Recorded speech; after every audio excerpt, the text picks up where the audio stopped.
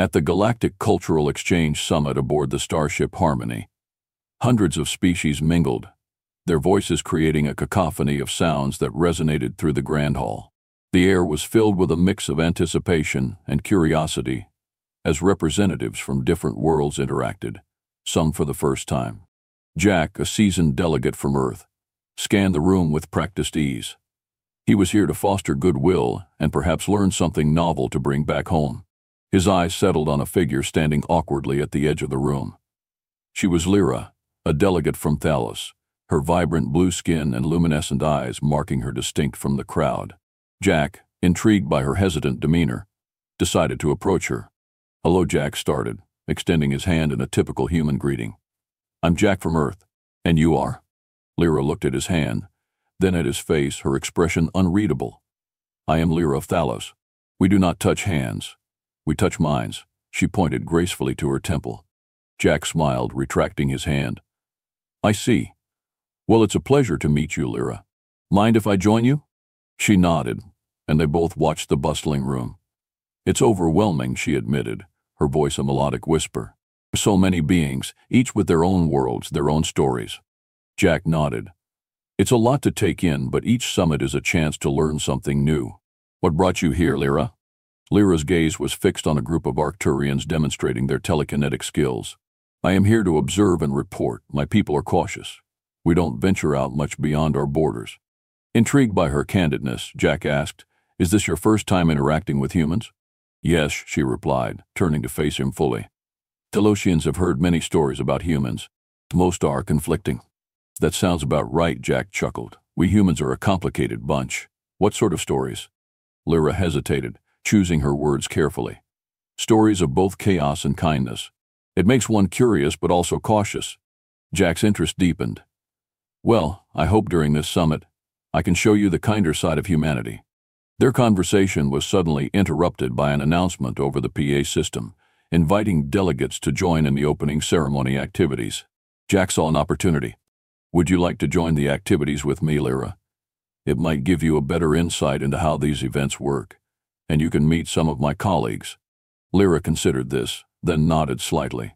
"Yes, I would appreciate that, Jack. Thank you." As they moved through different interactive stations, from holographic history displays to a live cooking demonstration of various galactic cuisines, Jack introduced Lyra to other human delegates. They were all keen to show their friendly intentions and share aspects of human culture with her. Lyra observed everything with an air of quiet fascination, asking questions and slowly opening up more about her own world. Jack was impressed by her sharp intellect and the subtle humor she occasionally let slip. The more they talked, the more Jack realized that this summit might just be the beginning of a fascinating relationship, not just between a human and a Thalasian, but between their two worlds. As the ceremony concluded with a stunning display of unity, a dance performed by representatives of different species, Jack and Lyra stood side by side, watching in awe. "It's beautiful, isn't it?" Jack said, watching the performers. "Yes, very," Lyra replied. "Perhaps, Jack, there is more to humans than the stories tell." Jack smiled. "And maybe there's more to Thalasians than you might think, too.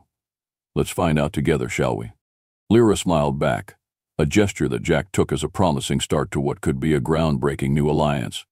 The next morning, as the starship Harmony glided through the cosmos, Jack and Lyra, along with a group of delegates from various species, were scheduled for a guided tour around the human spaceship section. Among the group was Tom, a jovial engineer eager to share his passion for human spacecraft design. "Welcome, everyone," Tom greeted them as they congregated near the entrance of the engineering bay. "Today we're going to see some of the technology that keeps us moving through the stars. And I promise, it's not just nuts and bolts, there's some pretty cool stuff here." Lyra looked intrigued, her eyes scanning the sleek corridors lined with panels and glowing lights. "This is very different from Talosian ships," she commented to Jack. "How so?" Jack asked, genuinely curious about her perspective. "Our technology integrates more with natural elements. It's less metallic," Lyra explained, her fingers lightly touching the cold, smooth surface of a wall panel. Tom overheard her and chimed in. "That sounds fascinating, Lyra. Here, we rely on alloys and composites for strength and efficiency. But let's start with the propulsion system. Follow me." As the group moved through the corridors, Tom led them to a large viewing window overlooking the main engine room. What you're looking at is the heart of the ship Orion propulsion system. It's powered by a combination of solar energy and quantum batteries, which gives us a pretty good kick. Quantum batteries? Lyra asked, her interest piqued. Yes, Tom replied, excited by her interest. They store energy at a quantogen level, which means we can hold a lot more power in a smaller space. It's perfect for long journeys. Lyra nodded thoughtfully. Thalassian ships harness energy from spatial currents. It's more about flow than storage. That's a brilliant approach, Jack said, impressed. Seems like both methods have their unique benefits. Absolutely, Tom agreed. It's about what works best for the environment you're traveling in. The tour continued with demonstrations of emergency systems, life support, and artificial gravity areas. Lyra and Jack occasionally exchanged thoughts, slowly bridging the gap between human and Thalassian technological philosophies. After the technical tour, the group moved to the recreational area where humans relaxed and socialized during long voyages. And here's where we try to keep sane, Tom joked as they entered a room filled with various games and a mini-theater. Lyra observed a group of humans engaged in a virtual reality game. What are they doing? She asked. They're playing a simulation game. It helps with stress and is also quite fun. Would you like to try? Tom offered. Tryingford. Lyra looked hesitant, but Jack encouraged her. Go on, it might be fun. With a slight nod, Lyra agreed and soon found herself wearing a VR headset, guided by Tom and cheered on by Jack. She quickly grasped the concept, her movements becoming fluid as she navigated the virtual landscape. You're a natural, Jack laughed as Lyra successfully completed the level. Lyra removed the headset, a smile playing on her lips. That was unexpectedly enjoyable. I'm glad you liked it, Jack said. Sometimes it's the simple things that can bridge worlds. As the tour concluded and the group dispersed, Lyra turned to Jack. Thank you for today. I appreciate the insights and the company. Jack smiled. The pleasure was all mine, Lyra. There's a lot we can learn from each other. Walking back to the conference area, Lyra and Jack discussed the possibilities of integrating their technologies, perhaps even co-developing a hybrid system that could benefit both their species. Imagine the potential, Jack mused. Yes, a fusion of flow and storage, Lyra agreed, her mind already racing with ideas. Their shared excitement was palpable, a sign of not only a burgeoning friendship but also the potential for a groundbreaking collaboration that could one day transcend their initial apprehensions and lead to something truly monumental. On the third day of the summit, the morning began with an intercultural workshop designed to enhance understanding among different species. Jack and Lyra, along with a few other human delegates and representatives from various planets, were gathered in a conference room, equipped with translation devices to facilitate communication. The session was led by Dr. Henry Lin, a cultural anthropologist and a human delegate known for his expertise in Sino relations. His goal was to navigate through cultural differences and foster a spirit of cooperation. Good morning, everyone, Dr. Lin began, smiling warmly at the group. Today we'll explore some common gestures and social norms across cultures.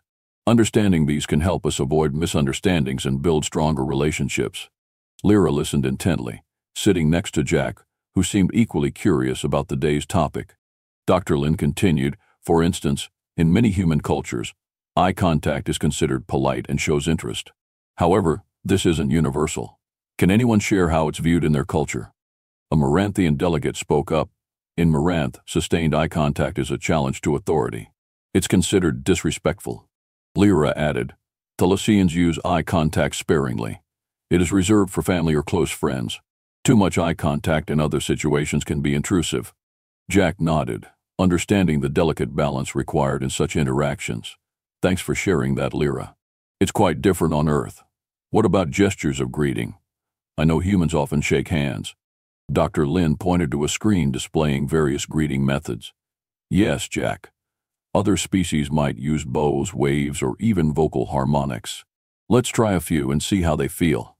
The group stood up, and Dr. Lin demonstrated a simple bow, which was common among the Ardenians. Jack and Lyra attempted the bow, sharing a laugh as they tried to get the angle right. Now, let's talk about misunderstandings, Dr. Lin suggested. Has anyone experienced a cultural faux pas they'd like to share? It's okay, this is how we learn. Jack decided to share a light-hearted mistake from his past. Once I tried to give a thumbs up to a Galdarian trader to show approval. Turned out, in their culture, It's an offensive gesture. Thankfully, they understood it was a mistake once we talked it out. The group chuckled, and Lyra looked thoughtful. I think I might have already made a few mistakes, she confessed.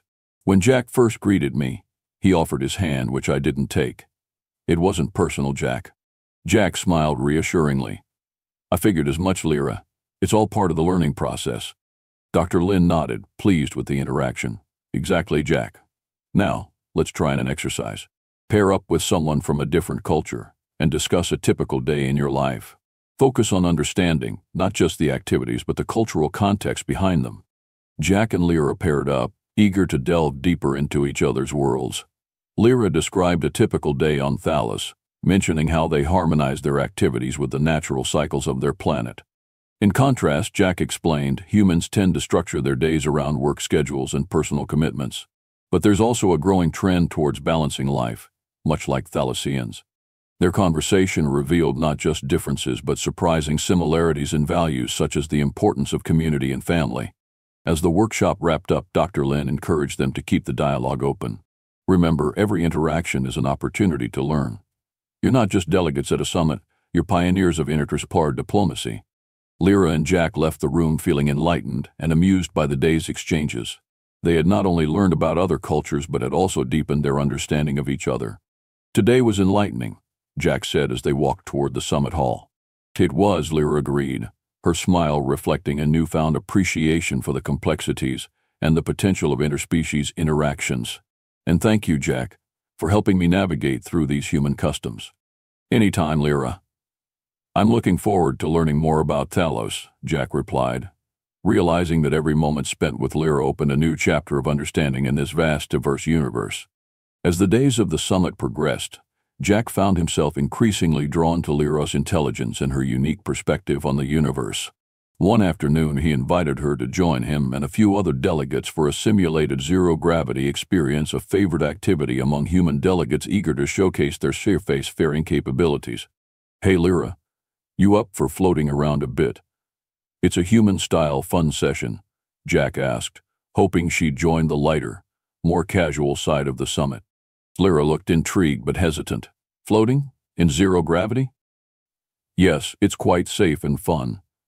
Plus, it's a great way to relax and chat outside of formal meetings and workshops. Jack explained, seeing her curiosity peak.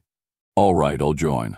It might help me understand why humans enjoy altering their physical state so much, Lyra said with a hint of a smile. When they arrived at the zero-gravity simulation chamber, several other human delegates, including Mike, an experienced astronaut, were already suiting up. Mike greeted Lyra warmly, introducing himself and helping her get acquainted with the equipment. Welcome, Lyra. First time in zero-G? Mike asked as he checked the fit of her safety harness. Yes, it is my first time, Lyra responded, slightly apprehensive but comforted by the friendly assistance. Don't worry, you'll be fine. It's like swimming but without the resistance. Just let go and enjoy, Mike reassured her, offering a thumbs up which Jack quickly intercepted with a gentle shake of his head, remembering the earlier cultural lesson. Mike laughed off his mistake. Right, no thumbs up. Got it. As they entered the chamber, the gravity slowly dissipated, allowing everyone to float freely. Lyra's initial tension melted away as she experienced weightlessness, her laughter mingling with the others. This is extraordinary, Lyra exclaimed, spinning slightly, her arms outstretched. Jack floated over to her, stabilizing himself with a handrail. It's a favorite pastime for many of us on long missions. It helps relieve the stress of gravity-bound life. Lyra nodded, now moving more confidently. I can see the appeal. On Thalos, we have meditation chambers that simulate different natural environments like being underwater or in the heart of a windstorm. It's about sensory experiences. This feels somewhat similar. Human technology focuses a lot on recreating and manipulating physical environments. It's about control, but also about understanding and respecting the forces we deal with, Jack explained, noticing her growing comfort and enthusiasm. As they continued to float, Mike joined them, performing a somersault. It's not just fun. We train in environments like this for our missions. It's essential for our work in space. The conversation drifted from leisure to the practical applications of human space technology, and Lyra shared more about Thalosian approaches to space travel, which were more about harmony with cosmic currents than conquering space. It seems both our cultures have much to learn from each other, Jack mused, floating nearby. Indeed, Lyra agreed, her tone thoughtful. Perhaps there's room for a collaborative project in the future. Your technology and our understanding of cosmic flows could complement each other well. Jack smiled, pleased with the direction of their discussion. I'd like that. Exploring space is one of humanity's greatest ambitions. Collaborating could help us do it in ways we haven't yet imagined. As their time in the chamber came to an end, they returned to the solid ground of the ship, both feeling a sense of newfound connection not just between each other, but also between the potential future collaborations of their respective worlds. Today was enlightening, Lyra said as they exited the chamber. Thank you, Jack, for sharing this with me. Anytime, Lyra. I'm just as grateful for the chance to see things from your perspective, Jack replied, realizing that each shared moment was a step toward something bigger than the summit itself. The summit schedule left the evenings relatively free for informal interactions, and Jack planned to make the most of this opportunity. He invited Lyra to join him and a small group of delegates for an observation deck party, where they could witness the spectacular nebula views that the Harmony was currently passing. Tonight there's going to be a viewing of the Helix Nebula. It's supposed to be quite a sight from the deck. Would you like to come? Jack asked Lyra earlier that day. Lyra, always curious about the cosmos, agreed. I would love to see it, Jack. I've studied various nebulae, but viewing one from a human ship sounds like a unique experience. As the evening arrived, Jack, Lyra, and the others gathered on the observation deck. The lights were dimmed to enhance the visibility of the cosmic spectacle outside the large panoramic windows. The nebula was a swirl of colors, glowing gases painting a vivid tapestry against the backdrop of deep space. It's beautiful, Lyra whispered, her eyes wide with wonder. It really is, Jack agreed, standing close by her side. It's moments like these that remind us how vast and mysterious the universe is. Their conversation drifted to the philosophies of their respective cultures regarding the cosmos. Lyra shared how Thelosians viewed the universe as a living entity, each star and planet a part of a larger cosmic organism. That's a beautiful way to see things, Jack commented. Humans have often seen space as a frontier to be explored and understood, but there's a growing appreciation for the interconnectedness of everything. As the evening progressed, the others gradually drifted away, leaving Jack and Lyra alone by the window, the nebula casting ethereal lights over their faces. Jack took a deep breath, turning to face Lyra more directly. Lyra, I've really enjoyed our talks these past few days. I feel like I've learned so much from you. Lyra turned to him, her expression softening. And I from you, Jack. I never expected to connect with a human in such a way. There was a pause, a silent acknowledgement of the connection they both felt. Jack reached out, tentatively taking her hand. I'm glad we met, Lyra. Lyra's hand trembled slightly, but she didn't pull away. Instead, she stepped closer. So am I, she said softly. Encouraged, Jack leaned in, and they shared their first kiss, gentle and tentative under the light of the nebula. Kiss deepened, driven by the weeks of growing affection and understanding between them.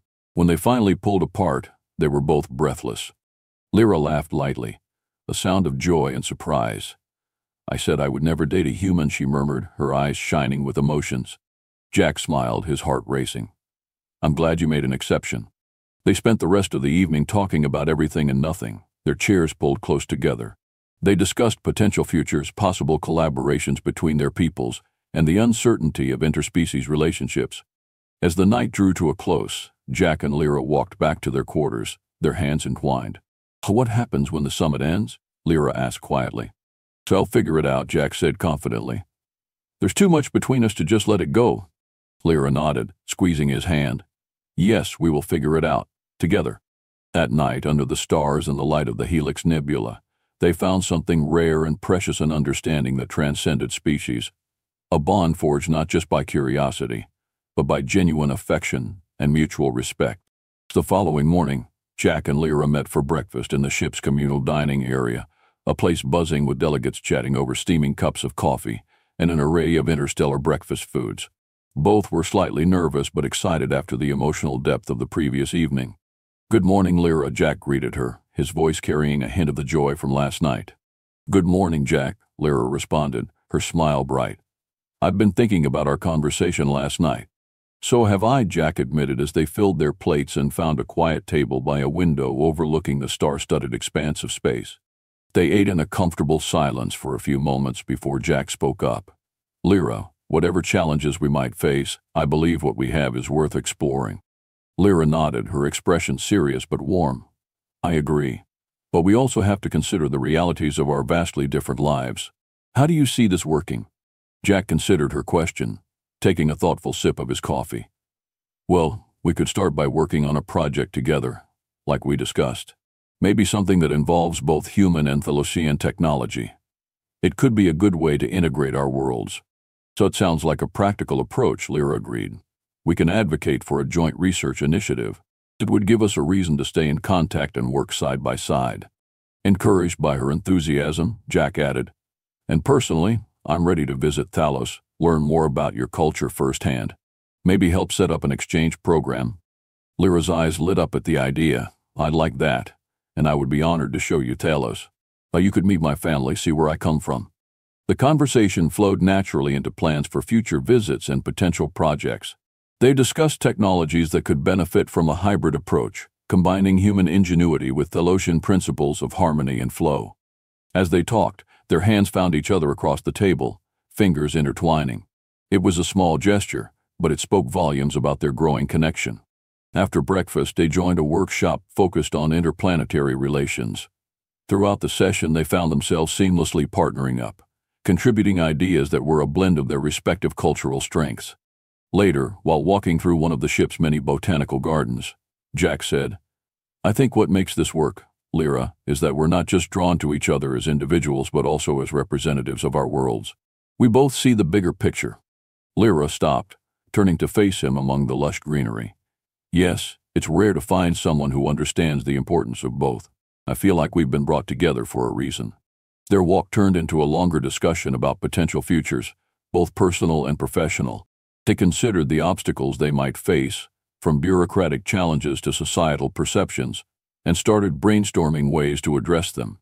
As the ship passed by a particularly beautiful star cluster, they paused to admire it. "It's like the universe is putting on a show just for us, Jelta."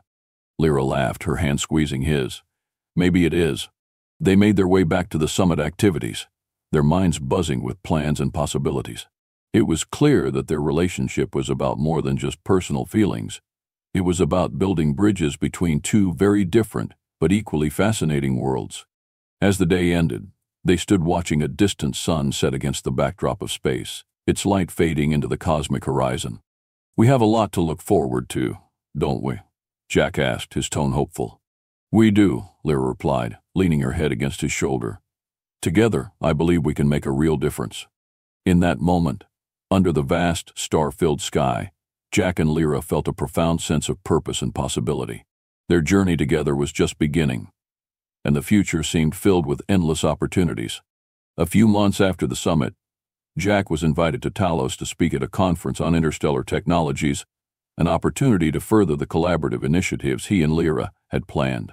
Excited and a bit nervous about his first visit to Thalos, Jack prepared thoroughly, hoping to make a good impression not only on Lyra's colleagues but also on her family.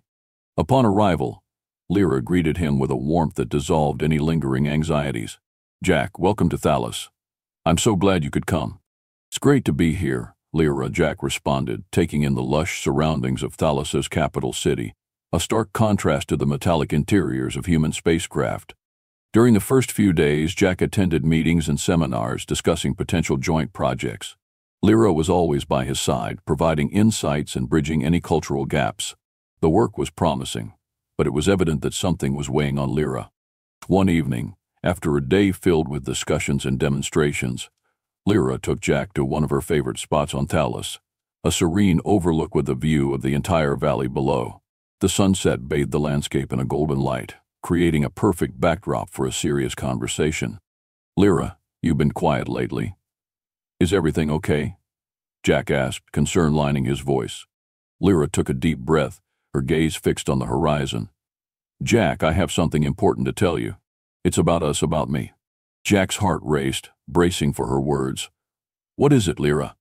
"I'm pregnant," she said softly, turning to look at him directly. The news hit Jack like a wave. A mix of emotions washed over him: surprise, fear, but also a profound sense of connection. Pregnant, but how? I mean, I know how, but we didn't think it was possible. Neither did I, Lyra replied.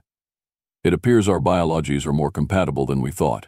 I've consulted with the best medical experts here. They confirmed it and assured me that the baby is healthy. How do you feel about this? Jack asked gently, still processing the news. I'm overwhelmed, but also excited. This child, our child, could symbolize a new hope for interspecies relations. But Jack, I need to know how you feel about this, truly. Jack took her hands in his decision clear. Lyra, I love you.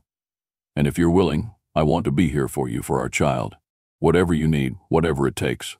Lyra's eyes filled with tears, a mixture of relief and happiness. I was hoping you'd say that. I want us to raise our child together. As they stood there, the sun setting behind them, they discussed their next steps. They would need to prepare their families and their communities for the reality of a human Thalassian child. There would be challenges, but they were ready to face them together.